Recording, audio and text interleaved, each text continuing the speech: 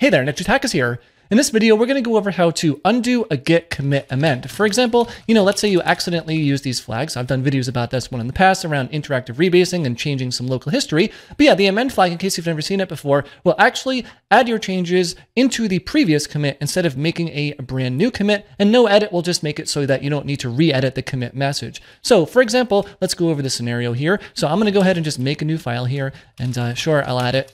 And then we'll go ahead and just commit, add a file. And by the way, I should mention here too that in this video, I just created a very small Git repo ahead of time. It's not pushed up anywhere. It's literally just an empty README file. But in this case, we just added a new file here. And now let's say that we added another file here as well. And we add this one here too.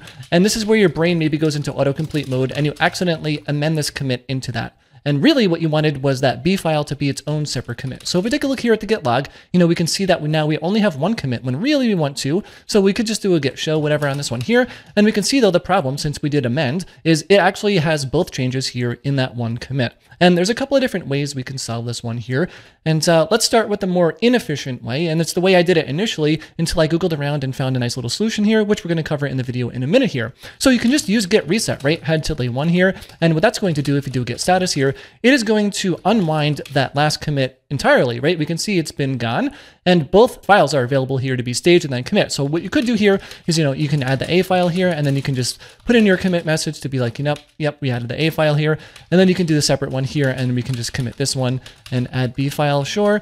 And then if we do a git log here, we can see there's both. And if we do a git show here on the last one, you can see just the B file is there. And then if we do a git log here and just grab this SHA, then we can see also that the A1 is by itself. And this gives us the end result that we want, but getting there was a little bit painful, right? We had to undo that entire commit. So you, as the creator or whatever the maintainer of the code, you need to go back and recreate that A commit. And in this case, yeah, it's just an empty file that I touched. But in your case, maybe you're using get add -p, which I've done videos about in the past, just patching in, segments of a file. Maybe you had to add some stuff and change things. And before you know it, you had to redo all that work and it was kind of a lot. So there actually is a way to do this where we can just pick apart the part that was amended in accidentally and then just recommit that in a separate commit. So let's take a look here at the git log so we can see there's the B file. So let's recreate this problem again where, in this case, I'll just do a touch C file in this case.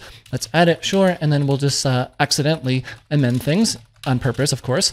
And then here in this case, we're back into the scenario where we had before. We want to just unwind adding this new C file. So what can we do? Well, instead of running a git reset head tilde 1, what we could do is just a soft reset on head at squiggly 1 like this. And now if we do this, here's the magic. So if you do a git status, notice here that that new C file that was added before, it's already staged, ready to be commit, and then we can just commit this one as a new file like this, and then we're good to go.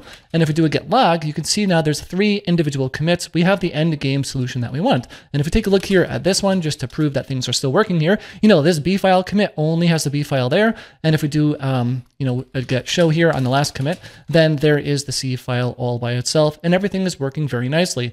Now, I don't know, have you ever taken a look here at the reflog commands output? So if you take a look here, we can see some of the things that we've done locally in our Git client to get to the state that we're at now. I made this little Git repo ahead of time before the video, then I just added this file here. We can see where we did the amend, and then we used the reset command here to move to head tilde 1, and then we basically did the same thing. Here's the amend, but in this case, we did a reset moving to head at squiggly 1. Now, you might be thinking well, what's the real difference between head tilde 1 and, this as well? And this is one of those funny things where it feels like every time I talk to a developer or someone who works with software, it feels like everybody knows 2% of Git, but everybody knows a different 2%, right? And that's kind of funny to me because, yeah, it's such a powerful tool, but there's so many things. And, I don't feel qualified enough to really answer this in a way that actually makes sense because I really don't know the super differences between the two. Honestly, I just know that when I want to undo and amend commit, then I am going to use this head at 1 approach here. And it's not related to amending. It's any git command. You can use these references here too.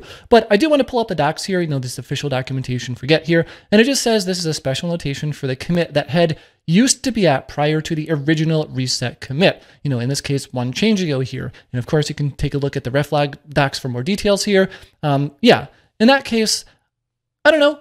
In my mind, again, if I just want to completely undo a commit, if I wanted to wipe out this commit entirely, and to get to the point where the files are still on disk, right, and then I can do whatever I want, then yeah, sure, I'm going to do a reset head tilde1 here, and now we can see that everything is good to go here, and we're back in business here. But again, with that commit that we were going over before, like undoing the mn, that's not what we wanted. But yeah, in my mind, I just separate these out as two different use cases where, yes, I use this all the time just to undo the last commit entirely, but now I'm going to start using the @squiggly1 syntax there if I accidentally amend things, and that's going to basically do it for this video. So if you actually have a better explanation of the differences between these two head variants here, yeah, we would love to know in the comments, so let us know. If you have any questions, I'll do my best to answer them. If you liked the video, please give it a thumbs up because it really does help a lot. Thanks a lot for watching, and I will see you in the next video.